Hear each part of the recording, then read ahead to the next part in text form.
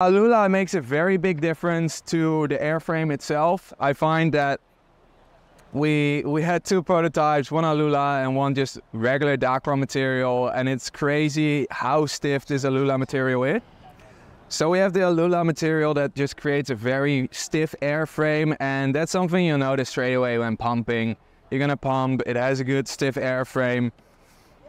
Feels light in the hand, easy to maneuver, and we could also go a little bit thinner on the leading edge. So especially riding upwind, you're going to notice that you're just going to shoot upwind, and then if you're wave riding with it, it's nice because the faster you go upwind, the more waves you can catch downwind. Right.